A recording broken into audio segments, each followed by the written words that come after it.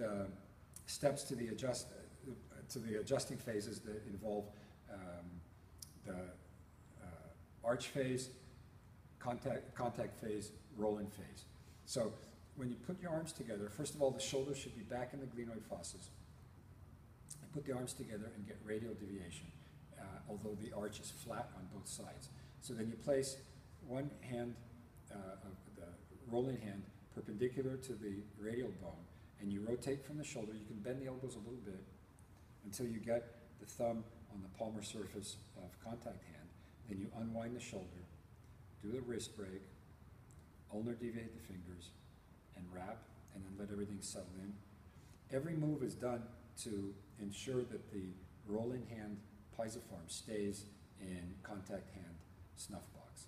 And at this point then, the thumb on contact hand remains abducted from midline, and you've got a grip that's basically down to 3 points. It's the pisiform, pinky, and thumb. The other fingers are really not doing that much.